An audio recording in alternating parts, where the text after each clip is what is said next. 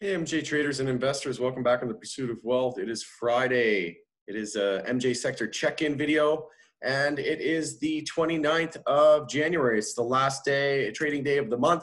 So we're going to discuss as our main topic in today's video, CXXI as our main stock of the day. And it was up with TAUG and CNBCI, so BioHarvest, leading the bull list. So we'll look at some charting on that and the overall Canadian and US cannabis sector. I don't know about you guys, but I'm super happy it's Friday. It's been a long week. So we'll run through some news and events here on the cannabis space, and then we'll jump into CXXI and the overall broader market in the US and the Canadian MJ space. So before we jump into the content, make sure to smash the like and subscribe to the channel. Leave me a comment below if you would like a ticker covered, or where you think we're heading into next week in both Canadian and US MJ. So Sundial Growers announces 100 million registered offering, and this comes after the stock was up over 100% yesterday.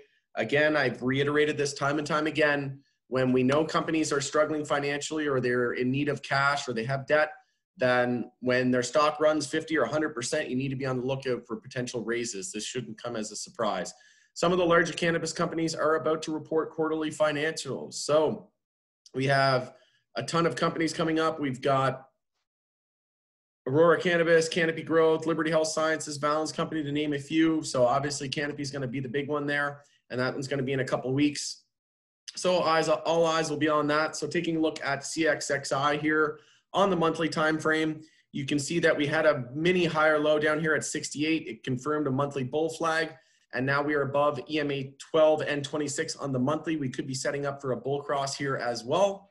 So monthly, a little bit of an indecision candle there. So we'll zoom into the weekly chart on CXXI.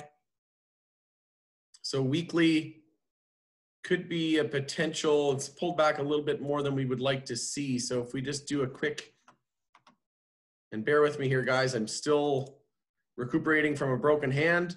So we did retrace about 0.5, so the 50% retracement. So we wouldn't consider that a weekly bull flag at this point. But if we did ignore the wicks, it is holding EMA 12 and may have just been brought down by the weakness in SPY and the overall broader market. So we'll see if that weekly bull flag can play out. We need to change the daily trends back to an uptrend to be confident that the weekly higher low is set. So if we come out and say we set a higher low compared to the most important daily support at 135, if we pull back to say 145 or 140 on Monday, and then we break to a higher high and we break resistance at 165, the high of today, that would confirm a daily uptrend and weekly higher lows are likely set. So then we would zoom out to the weekly and we would look at resistance up at $2.06. If we break 206, then that will confirm that weekly bull flag. Again, I'm going to ignore those wicks just because of the weakness in SPY today. I really don't think it was attributed to weakness because we saw the whole sector be drugged down as well, even Canadian MJ. So like I said, daily downtrend, need to change that to be confident the weekly higher lows are set. If we look at the hourly time frame, we are in an hourly uptrend. So the daily higher lows are set. And we'll look to resistance, like I said, at 165 going into Monday.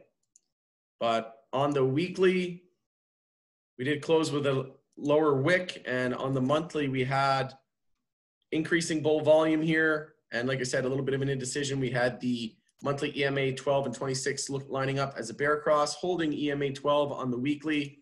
And on the daily time frame, we did have a bear cross of the EMA 12 and 26, which was the first time since all the way back here in October as well. So taking a look at the weekly time frame, we held above the 10-week moving average, was at $1.57. We closed at $1.60. The stochastic is bearish and the MACD was curling, but it has yet to cross bearish. But that is definitely a little bit of a red flag there, with stochastic already trending down, but not completely out of the water yet. And not completely underwater yet, sorry. And weekly, you can see here we could be seeing a potential 50, 100, and 200 weekly moving average cross, which would be very bullish if that were to play out. Taking a look at the daily moving averages, you can see here we were down below the 50-day moving average, and we are trying to save it here. And we confirmed, we even touched down on it today and confirmed support and closed closer to the high of the day than the low of the day. So we'll consider that a save for the moment. And taking a look at the VWAP, you can see here that on the weekly, we bounced off the weekly VWAP. We lost it, looks like we went stop hunting, but essentially bulls bought the dip and it's holding up in general overall pretty well. So that was it for the bull list today. On the bear list in the US sector, we had Ian, MJNA, and GRWG and NBEV. So taking a look at BAM, BAM was up to 95 cents today. Hit the high of 95 cents. And it was from my entry back at 79 cents yesterday. Still swinging that position, still swinging some MSOS. And that's it for USMJ. I'll be potentially scouting a position in CXXI to begin the week next week. But you can see here we have an equilibrium with a high, low, lower, high, higher, low.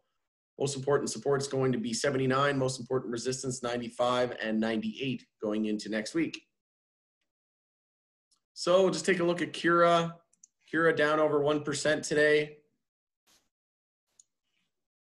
And we could see a potential EMA 12 and 26 bear cross as well. GTI was up over 3%. It's fending off those bear crosses. So the more names that regain their EMAs, the better. But the more that we start to see trending down, the more we could see potential sector consolidation. And Trulieve is an inside bar. We'll be watching that on Monday, but holding EMA 26. So MSOS rejecting at EMA 12, but basically sandwiched right in between there on 26 EMA, trying to form a base of support there. And that would be the first time, if we do lose it, that'd be the first time we actually close below it, sorry. And that's the first time since all the way back here, pretty much inception, since we've crossed above it. So can the bulls save this and break to new highs, or are we going to break below the 40.33 support and see more daily and weekly consolidation? Next week is going to be very telling. Obviously, we are consolidating on the weekly. We do have EMA 12 down there as well on watch. And on the monthly, we did have a huge upper wick, but we have tons of volume. No real red flags just yet. That's pretty much where we stand in terms of USMJ. We'll scoot over here to Canadian MJ. So taking a look at CGC, we did have the EMA 12 crossing through 26 on the monthly. So that's the first time that's happened since the all-time highs. We're well above, very, very bullish close here on the monthly. We don't have any resistance up to $52. And I remember telling people back here when we changed the monthly trend, I said, don't be afraid to buy daily dips or dips when we're still in a daily and a monthly and a weekly uptrend. The first time that's happened since all-time highs with no resistance on the monthly up to $52. Now you're starting to understand why I was so bullish on Canadian MJ. So again, February 9th is the earnings. So that'll be a huge catalyst for the sector. Could potentially see some weak numbers. Again, there's Nova Cannabis boycotting Canopy in Alberta, and could be potentially seeing some impairment and write-downs from the stockpile in Canadian cannabis across the country. So we'll see, but obviously the chart has nothing to say but positive bullish signs. You can see that we're in a daily uptrend as well. Holding EMA 12 on the daily time frame is going to be extremely important, and the hourly uptrend. If we can confirm, if we can resume this hourly uptrend and avoid an hourly downtrend, then the daily move is still going, and we can expect more highs into next week.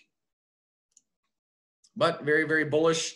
Saw some weakness there into the afternoon with SPY, and we had tons of volume there to begin. After the close yesterday, we had tons of volume today as well to begin the morning, but then we just slow faded with SPY and ultimately closed red on the day. So down about 0.64%. Let's take a look at the bear list. So we had NSP, N, APHA, ACB, OGI leading the decline. On the bull list, we had PCLO, PWR Labs, and RIV. So we need to lose hourly uptrends on most of these names.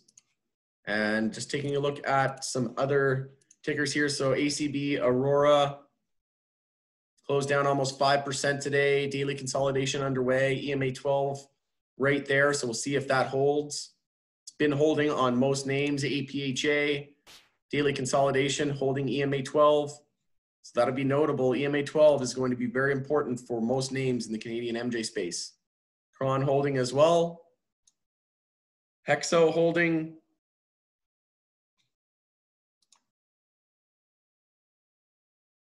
SNDL after the raise today, daily inside bar, not surprising after the huge range day we had yesterday, but that inside bar will be on watch. If we break it bearish, we'll be looking to lows. If we break it bullish, then we'll be looking to the highs.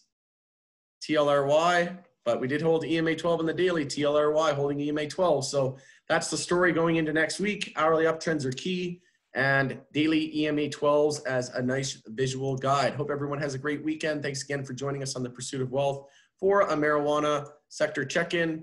Take care, have a great weekend. Make sure you get lots of rest and come back strong, ready to go next week. Let's get